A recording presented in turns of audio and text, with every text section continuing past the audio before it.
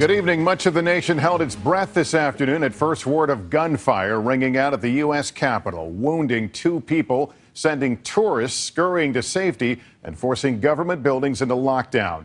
It happened, according to police, after a Tennessee man pulled out a weapon in the Capitol Visitor Center, drawing fire from Capitol police officers. NBC's Peter Alexander has late details. Gotta go. One of the shootings at the U.S. Capitol. Terrifying moments at the Capitol. Inside the visitor center, panic.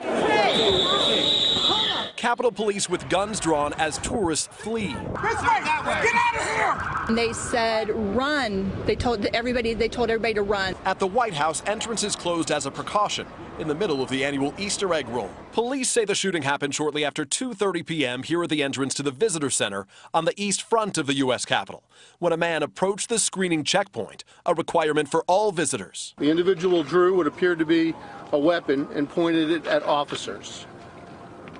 An officer fired and struck the suspect. Officials identified the man as Larry Dawson, age 66, from Antioch, Tennessee, well known to authorities. He was under a court order to stay away from the Capitol. Dawson was arrested last October after this outburst in the gallery overlooking the floor of the House of Representatives. A website for a community church in Tennessee lists Dawson as its pastor, seen here advocating for a raise in the minimum wage. We believe that this is an act of a single person who has frequented the Capitol grounds before, and there is no reason to believe that this is anything more than a criminal act. A woman in the visitor center was also injured. The suspect was rushed to the hospital for surgery.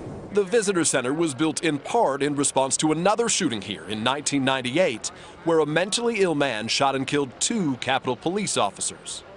Tonight, law enforcement officials tell NBC News the suspect's weapon was a realistic-looking pellet gun. Today's scare came just hours after an active shooting drill here at the Capitol. The chief of the Capitol Police says his system worked. Lester? All right, Peter Alexander. Hey, NBC News fans, thanks for checking out our YouTube channel. Subscribe by clicking on that button down here, and click on any of the videos over here to watch the latest interviews, show highlights, and digital exclusives.